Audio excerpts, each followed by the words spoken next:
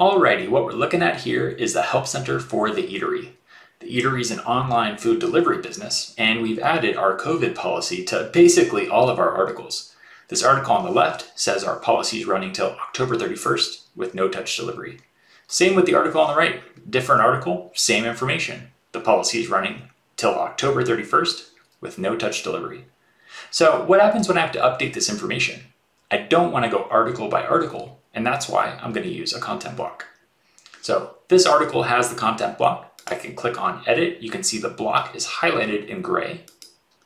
When I edit the content block, I can change it from October to December, and I can also see the 10 other articles where this change will be reflected.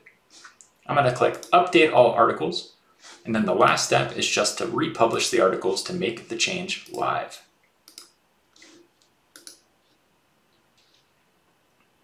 Just like that, I can go back to these two articles and refresh them, and we'll see the date has changed from October to December on both of them.